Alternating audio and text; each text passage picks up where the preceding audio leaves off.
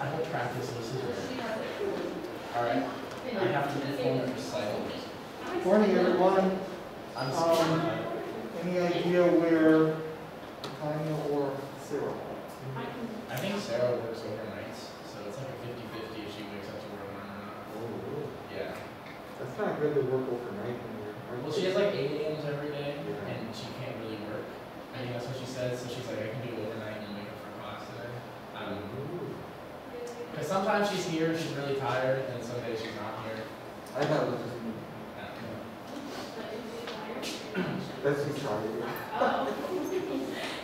You know, when I talk, people tend to get bored. No. All right. I bet if you did your lectures like Donald Duck, people would Yeah. be bored. That's how you get our attention right There there. you go. Oh, okay. Very good. Thank you.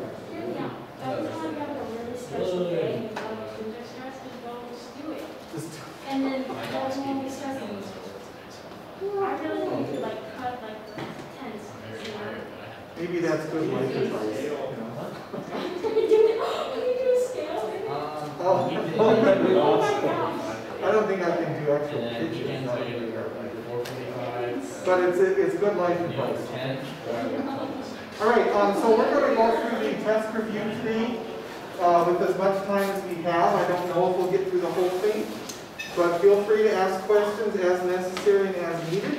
You know that we have our next test of the semester on Monday. So take out your review if you don't have it out already. And let me get the document camera going so I can project what we need to see on the screen. Happy Friday, by the way, everyone. We're almost to April.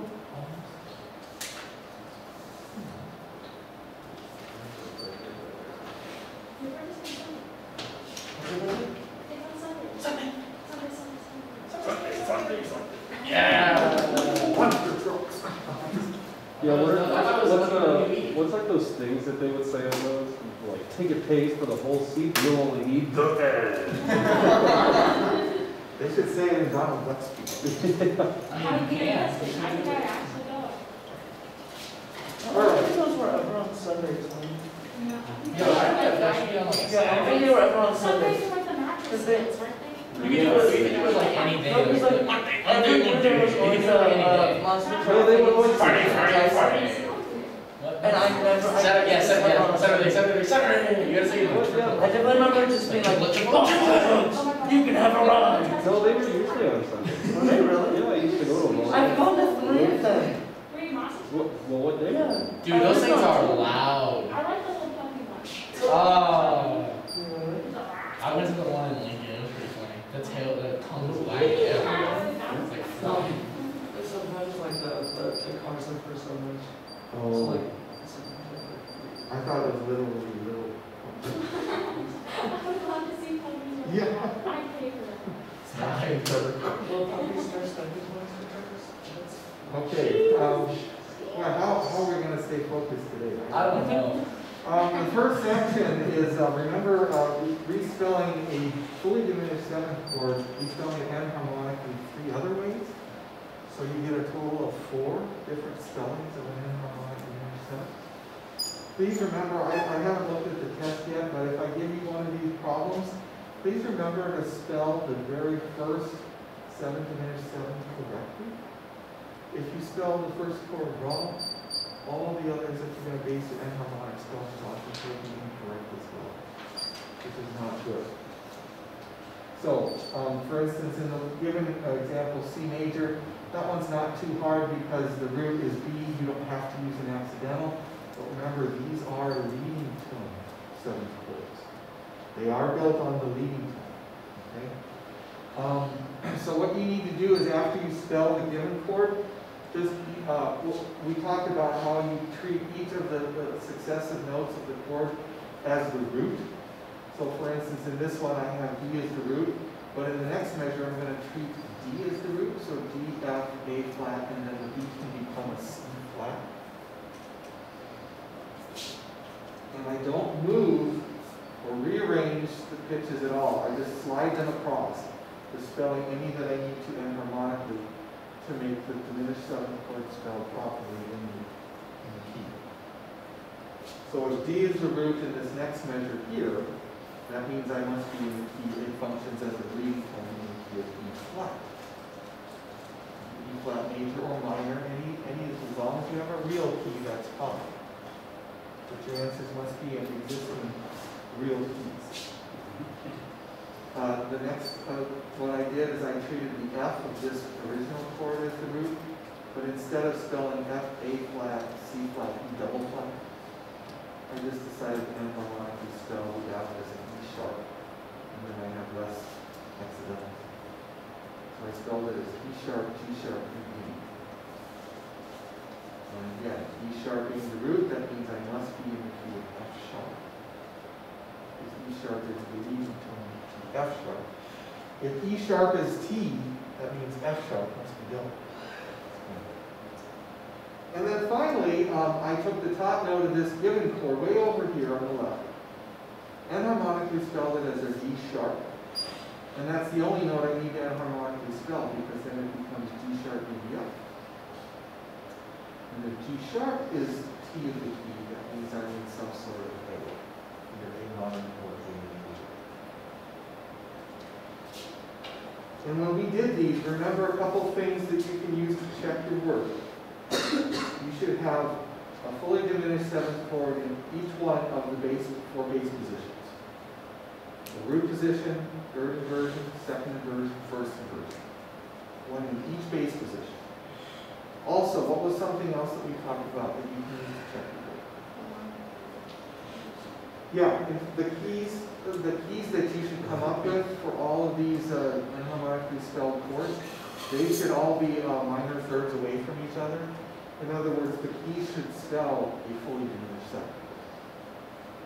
So in this case, I have C, E flat, and F sharp, and A, and I know that F sharp, A, C, E flat is a fully diminished seventh. So those are just a couple small things you can do to check your work.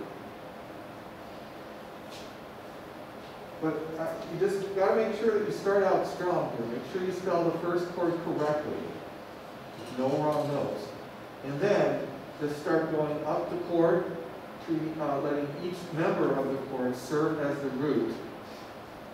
And then enharmonically spell any notes you need to based on that root.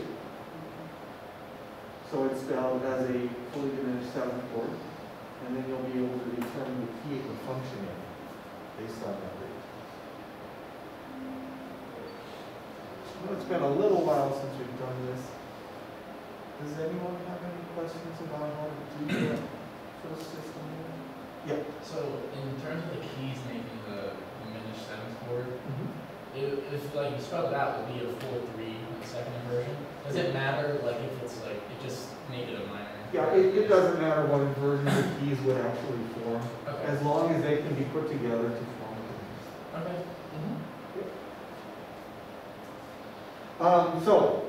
There you have the different spellings there. Make sure on this test especially that you be careful about accidentals, because there's going to be lots of opportunities and opinions to write accidentals with all the chromatic chords that we learned in this unit. The next system there, remember how to take a German 6 chord and spell it enharmonically as a 5-7. Remember, German 6s are enharmonic with 5-7 and vice versa. Sometimes I see on this coming test, in my experience in the past, sometimes I see students get mixed up and they'll have a pivot chord that is a German 6 in one key and they'll make it like a 2-7 or a 4-7 in another key. No. German 6 is enharmonic with 5-7. Okay? So 5-7 and German 6 always have to be associated. Or a secondary 5-7.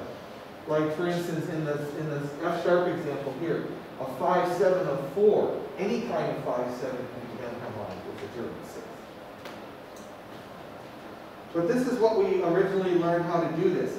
Basically, all you need to do is you need to find, how do you say this? Yeah, you need to find phi, the raised fourth scale degree, which in this case is the highest note here, the F sharp. And you just respell phi enharmonically we spell it as a G flat, all the other notes can remain the same, and you have A flat, C, E flat, G flat, which is a dominant seventh in, well, if A flat is the root, it's a dominant seventh in the E. Right? Why did I not choose D flat minor here? Because it's not a real, that's right, it's not a real key. So it doesn't make sense as an answer. So B flat major would have to be the key here in 5/7. And the chord needs to be spelled correctly in the key you choose. Okay? So I can't leave it as A flat, C, E flat, F sharp and say, oh, that's a 5/7 in D flat. No, it's not spelled as a 5/7 in D flat. That's the whole purpose for this kind of problem. Yeah. So I carried also, is the only reason why it's D flat and not C sharp is because it just flows to the original key? Well, okay, there is a way to have your answer be the key of C sharp, because C sharp is enharmonic. You remember that, like if I take every one of these four notes here, A flat, C, E flat, G flat, and if you respell every single note of a chord enharmonically, what it does is it gets it spelled correctly in the enharmonic key. So in other words, if I took this and I said it, instead of A flat, C, E flat, G flat, if I said it's G sharp, B sharp, D sharp, and F sharp, I could put that in here and I could say that's a 5/7 in the key of C sharp, and that would be a valid answer. That would be a valid answer. So, maybe this is a good thing you brought this up. What happens if you respell phi enharmonically as the seventh of the chord, and your chord here doesn't fit in a real key? Do you give up? You say, I don't know how to do it, I have to lose 3, 4, whatever points? No, if this chord you spell here does not fit in a real key, just enharmonically respell every note. And it will be in a real key. Yeah. That's all you gotta do. Okay, the next one in F sharp minor, the given chord is a 5/7 of 4.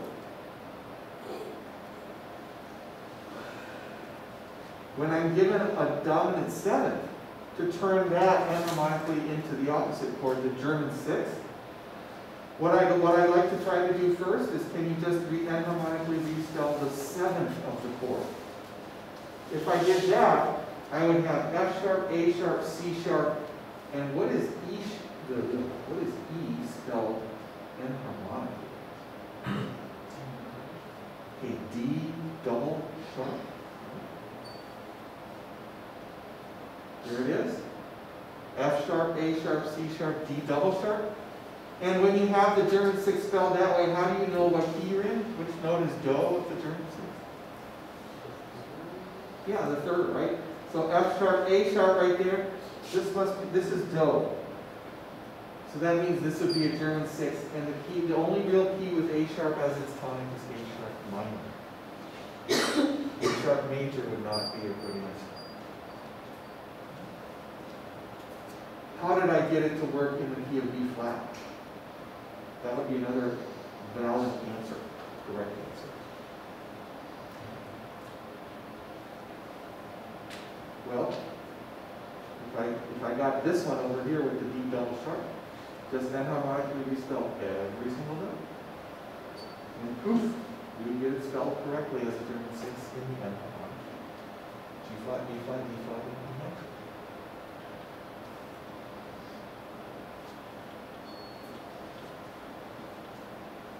The last one here, 5/7 in D.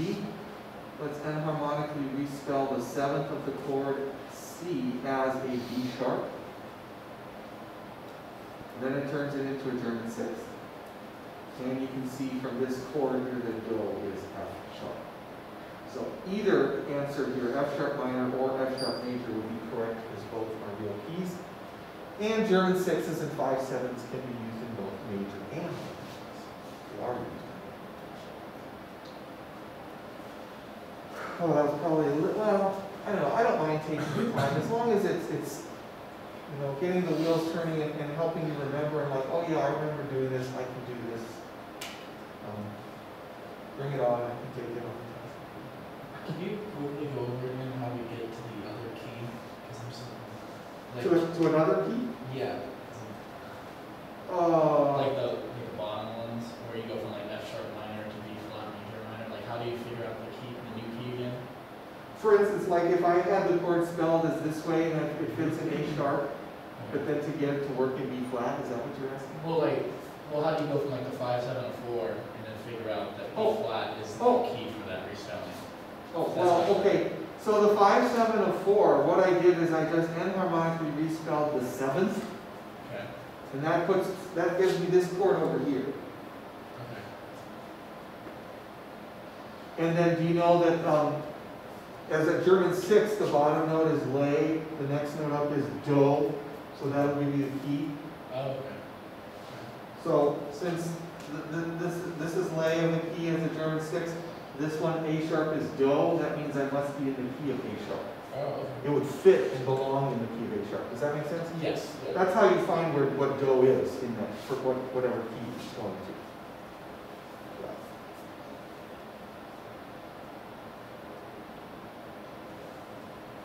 Good. Other questions about this?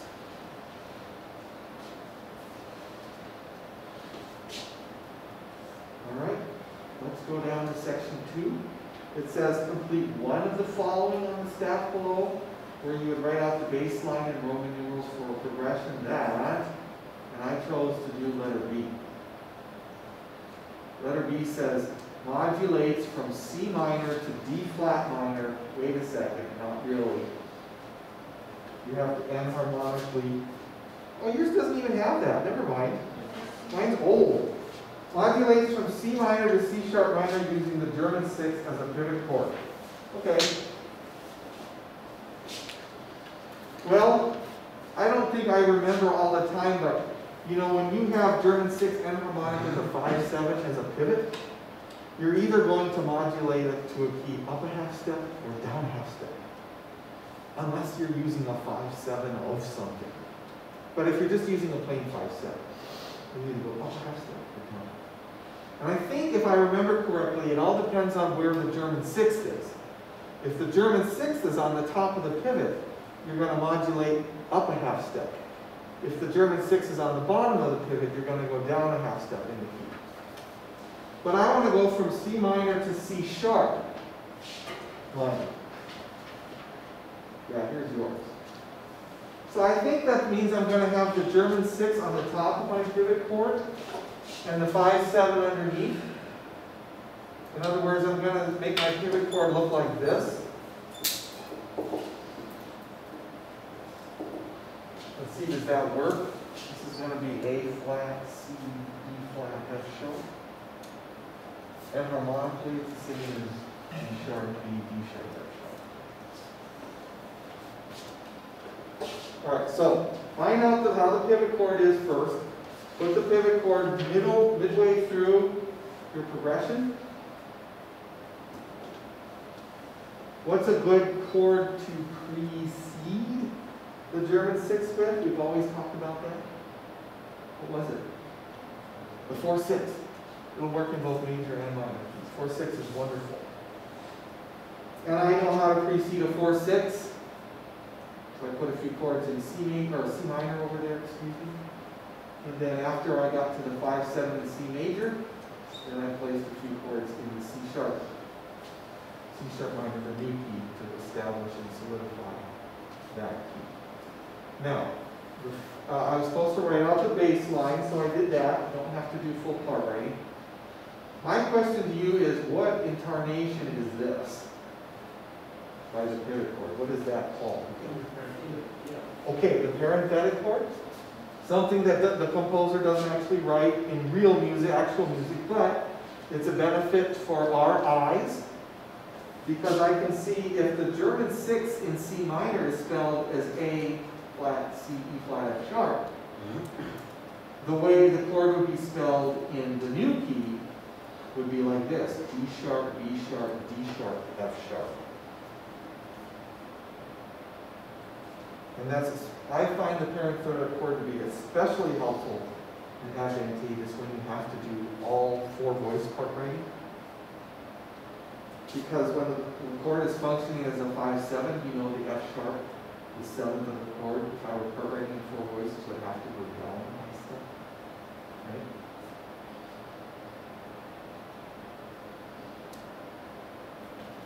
What if we had to part write like a German 6 to something? How does the German 6 resolve? Like, you find the notes lay and fee, and you make the augmented 6, and they go, fee goes up and lay goes down. Remember that? Or they go over to an octave in case you have to do that. So on the test, would we have to write the full chord? Because like I'm not really sure what it is. Yeah, in this case, you would not have to write the full chord. I just did it just to remind you guys that, okay, there is a parenthetic chord thing that you can use to enharmonically respell your pivot. And enharmonically respelling the pivot, if you had to part write all the voices, that would give you the best chance for success there. But yeah, really all you would need to do is just maybe show the A flat. And if you wanted to, in parentheses, you could show it as enharmonically G sharp. Then that would be all you need for the bass. Yep.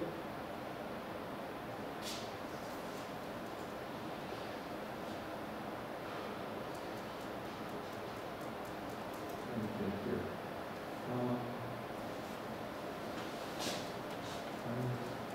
Could we, let's see if we can think about it real quick. I know we're not doing part C here. But maybe we could think about how the pivot chord would work. If we go from E flat major to D major using a Neapolitan 6 in E flat major.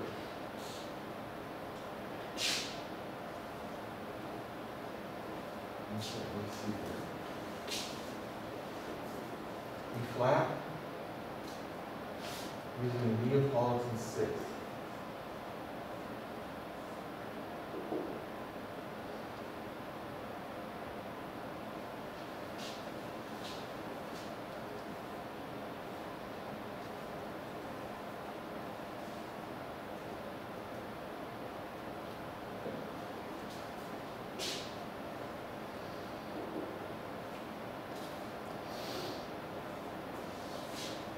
How do you spell a Neapolitan?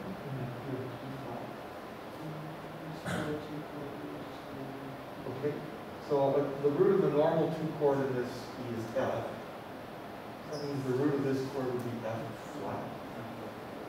Yeah, so F flat, A flat, C flat. As it's spelled, it doesn't look like it functions in B at all. But if I respell every note enharmonically, I can make it make sense. Because if I spell this whole chord enharmonically, that's going to be E, G sharp, and B. And how does E, G sharp, B? And because this one's in first inversion,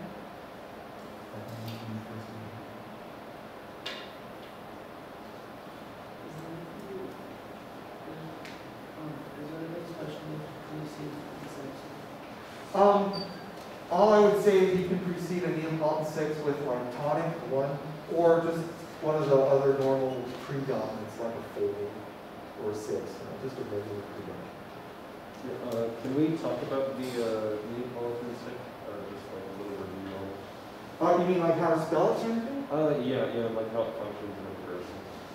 Okay, so let's do one over here. How about the key of, doesn't matter, how about the key of G, I guess?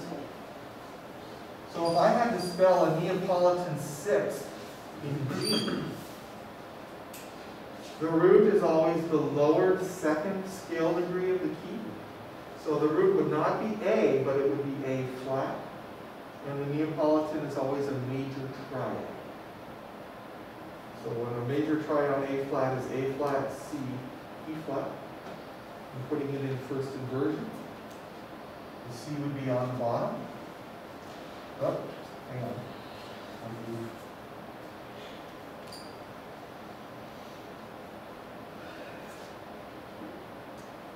And the other thing I was going to say about the Neapolitan is that it is a predominant functioning chord, which means it likes to go to 5.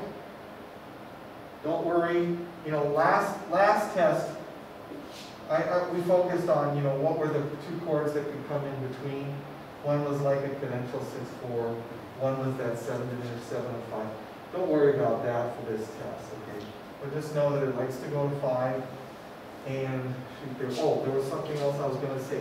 When the Neapolitan is used in a modulation as part of a pivot chord, since it's a major triad, it usually functions as a 4, a major 4 in the other key, or a major 5. So, for instance, you could have, I don't know what keys it would be, but you could have, for instance, an N6. Usually, when the N6 is part of a pivot chord, the other chord is a 4/6 in the key or a 1/6 in the key. And it's always in the, it's always in the same inversion. Yep, always in the same inversion, you bet, because it's just one chord in the music. So, for the test, will it tell us if there's something like where the N6 would be? Yeah, I think it would be something, it'll tell you which key probably to use it in, I would imagine.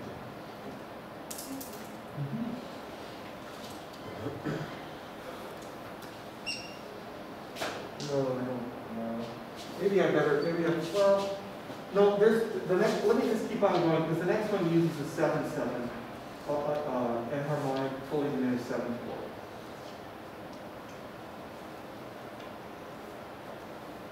The following passage contains a modulation in enharmonic one. Analyze with Roman numerals. Starts in F major.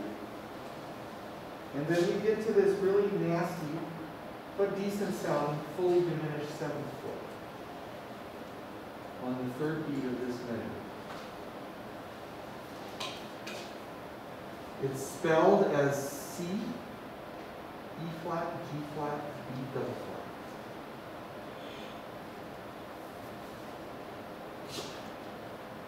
If I look at the final chords in the cadence, I can tell I'm going to the key of D flat major, right? By looking at the cadence, that tells me what my new key is that I'm going to. How does the chord, the pivot chord function in the key of D flat? Well, it's actually spelled correctly in the new key. It's a 7 diminished 4/3 in the second inversion. C, E flat, G flat, B double flat with G flat on the bottom. Now, the question becomes, how would this chord function in the old key of F? And I can think of 2 logical ways that it would function in the old key of F.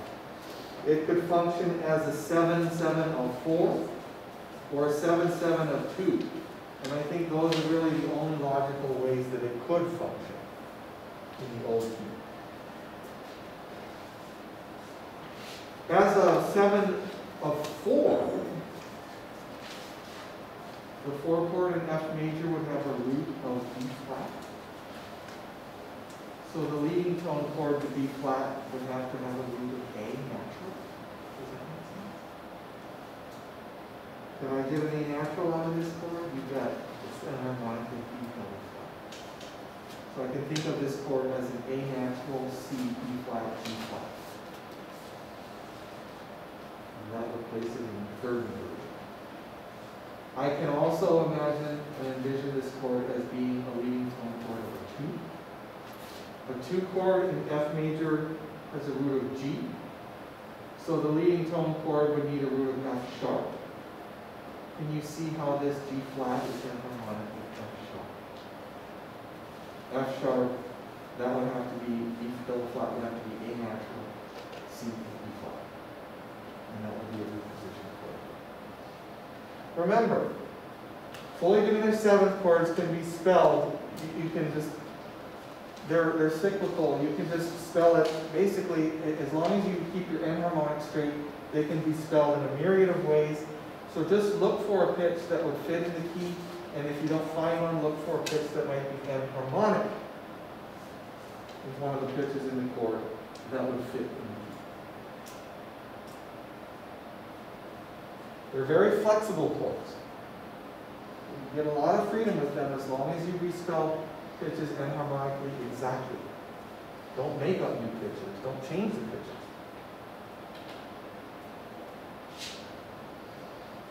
Any questions about this?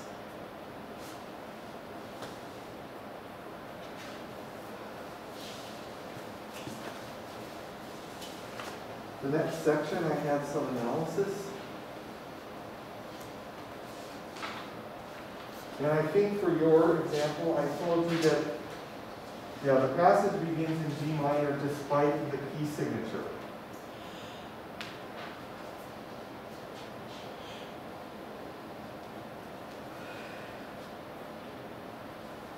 The first 2.5 measures can all be analyzed nicely in G minor.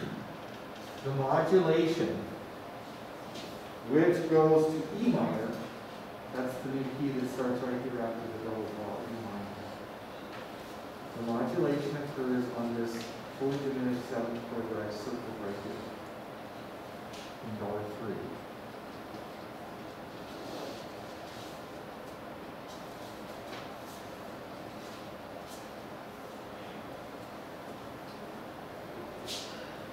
In the old key, it's actually spelled correctly in the new key of E minor. A 7 diminished in G minor would be F sharp, A, C, E flat. This is just D sharp, F sharp, A, C. So think of the D sharp as an E flat. We would find out that this chord would be in second inversion in the old key of G. It is spelled correctly in the new key of E. D sharp, F sharp, A, C is a 7, 7, and third inversion.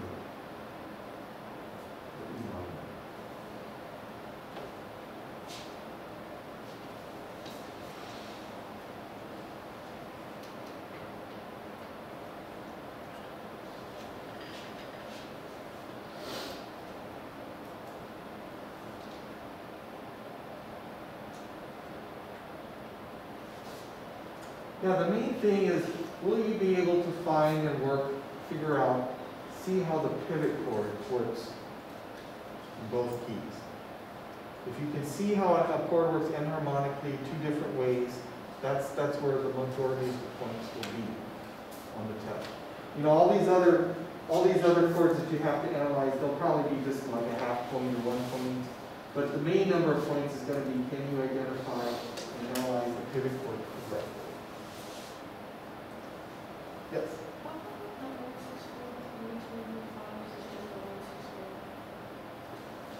This one here?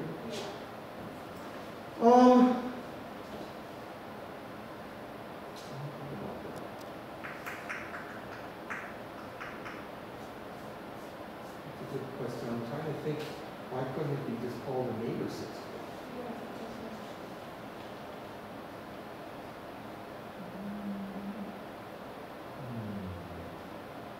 And the answer might be, it might be because the voice leading from this chord here to this chord here has a big leap from the soprano all the way down, rather than just stepwise neighbor motion.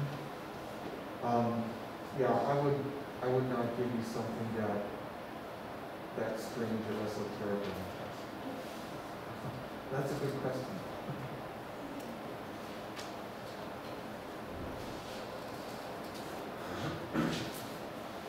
Okay, plugging away. Here we have 4-voice part writing with figured bass that contains an enharmonic modulation. This is kind of what I was talking about on the first page. We just had to write the bass notes. It says the excerpt contains an enharmonic modulation. Include the parenthetic chord next to the pivot chord in order to see how the pivot chord behaves or functions in the new key and how to lead each voice properly to the chord after the pivot.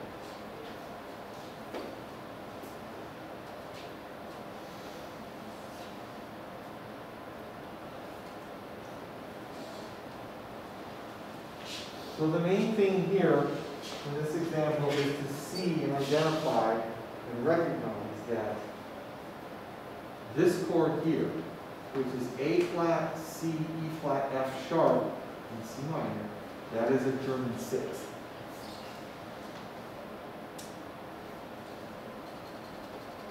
The pivot chord, yeah. You can be pretty certain that going into the test that if you have a progression and there's an enharmonic pivot chord, the pivot chord is either going to be German 6, 5, 7 enharmonic, or it's going to be 7, 7 enharmonic. How are we going to do all this? How are we going to do all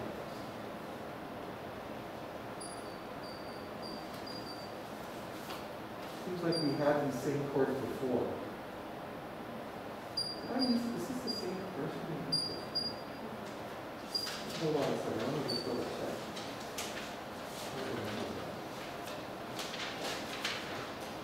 I think it is. Yep. I just used that progression that I wrote over here. And I used it for this. How does A flat, C, E flat, F sharp function in the new key of C sharp minor? Well, just like that. I showed it with my pivot chord. G sharp, B sharp, D sharp, F sharp. Don't move the notes of the pivot chord, just enharmonically respell what you need so that it fits in the new key. And now I can see that this is the seventh of the G sharp chord, and the seventh must come down by step, which I did take. I took it across the bar and down to the E.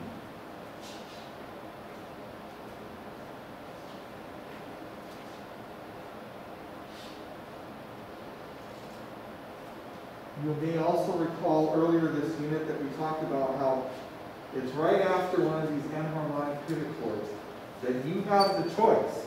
You can either write down a double bar line and immediately change the key signature to the new key, or like I did, you can forget that and you can use accidentals on basically every note.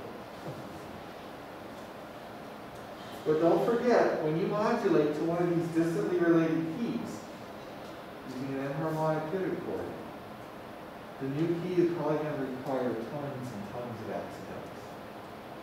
But if you have figured bass like this, that's why I kind of like figured bass. The figured bass should remind you to tell you that with all of its symbols.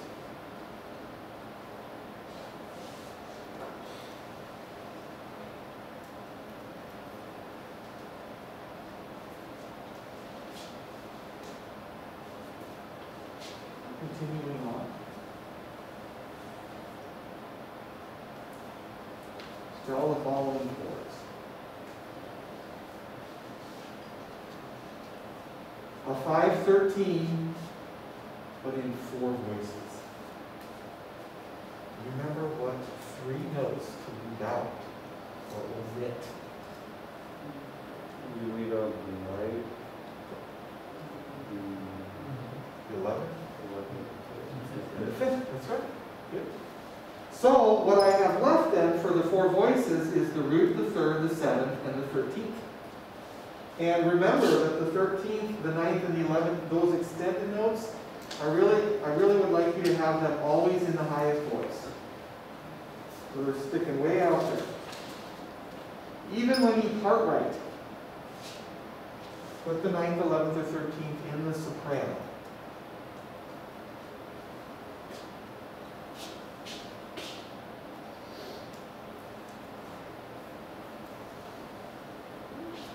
The next one is an altered dominant, 7th in first and root. Spell a regular dominant 7th. This symbol, sharp 5, means to raise the 5th a half step. Start with your standard plain Jane regular dominant 7th, spell that, and then just raise the 5th a half step. That's what I did. It's D, F sharp, not A, C, but D, F sharp, A sharp, C. And it's in first inversion.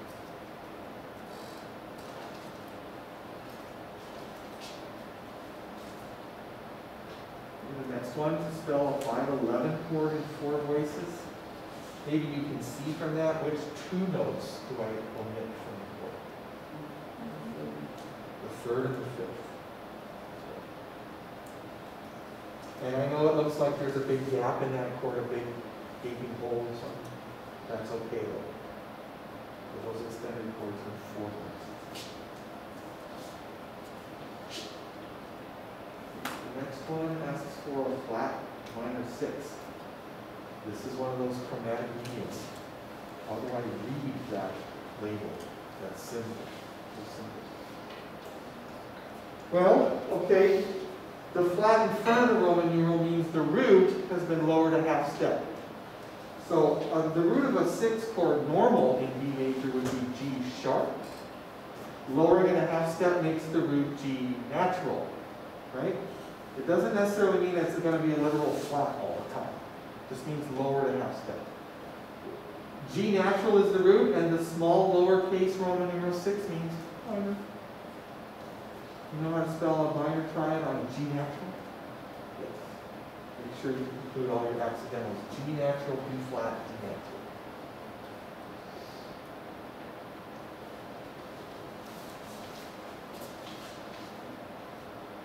Common tone diminished seventh on 1.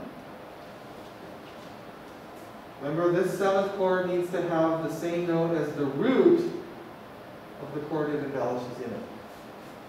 So what's the root of a 1 chord in D? Shaw. That's easy. That's D, right? You just need to spell a fully diminished 7th chord that contains a D. That's all it's required. I did mine as E sharp, G sharp, B, D, but you could do it as B, D, F, A flat. You could do it as D, F, A flat, C flat. Anyone that has a D in it.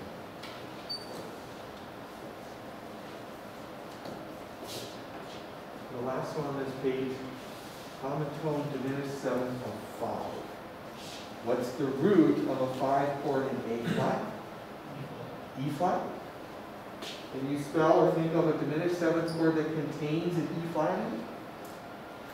I use F sharp, A, C, E flat. But you could also use A, C, E flat, G flat, C flat, E flat, G flat, B double flat. You could use that. Probably 4 different ways to spell that.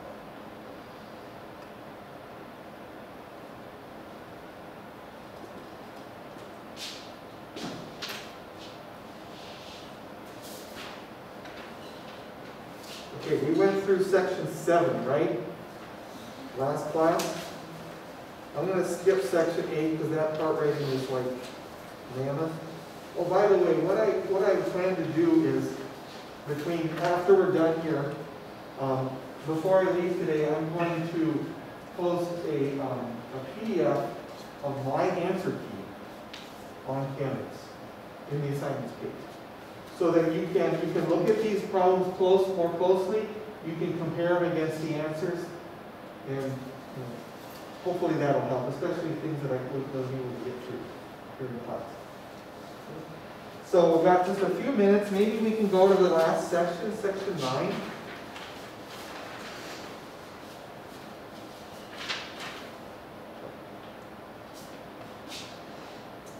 You'll be able to see this on Canvas.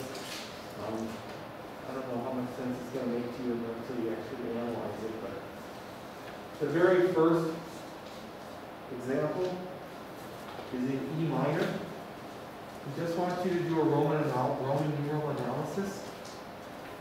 And then in each example, circle 2 chords that are chromatic medians of each other. 2 consecutive chords that are in chromatic median relationship. Turns out this minor triad and this major minor 7th chord are double chromatic medians.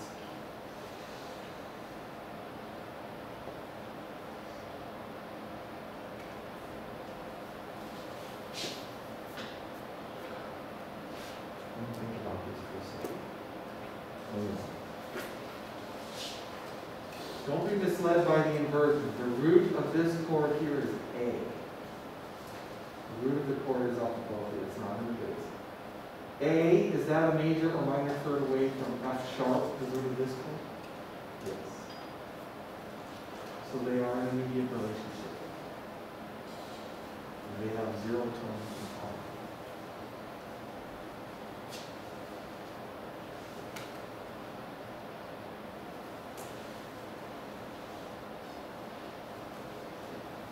The next one.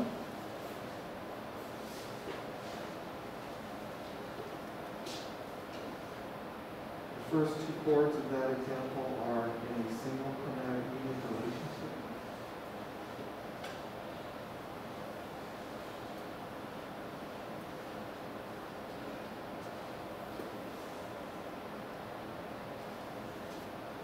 I know this is probably going a little fast to these, but I'll just finish the last one. And again, I'll post this answer key on Canvas. Either circle would be fine. There are 2 sets of single chromatic medians in this passage here, but you only need to find the circle one here. Either the 1 and 3 flat 3 I should say, those are single chromatic medians. Then the flat 3 and the following dominant 7 are also in single chromatic median relationship.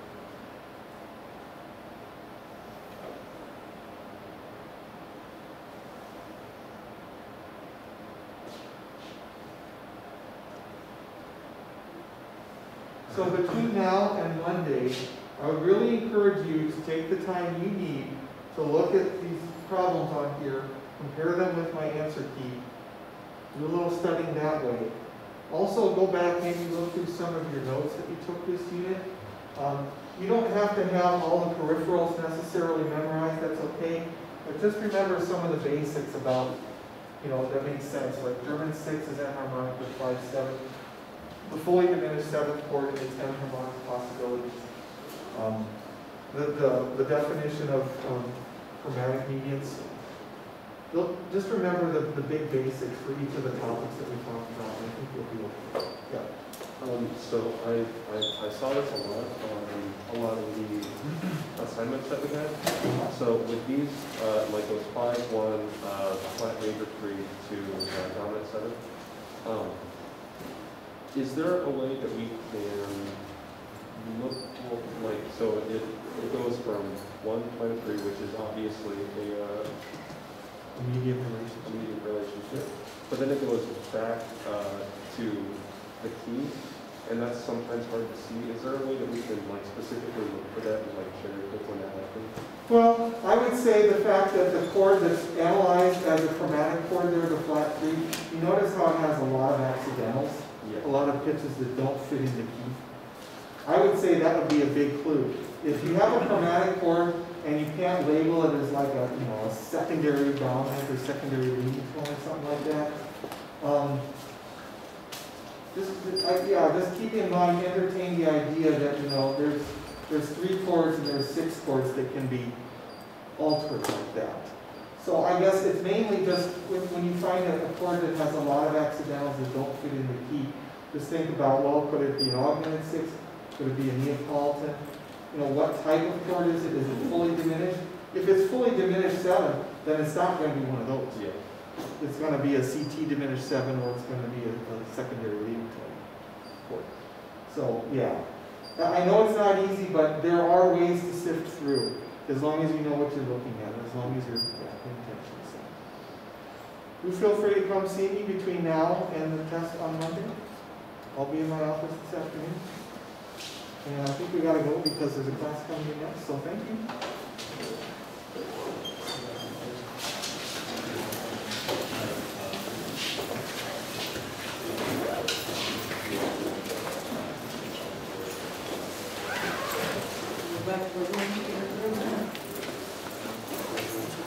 Hand up. Can I gotta go? I'm falling. It's 9:53. Hand up.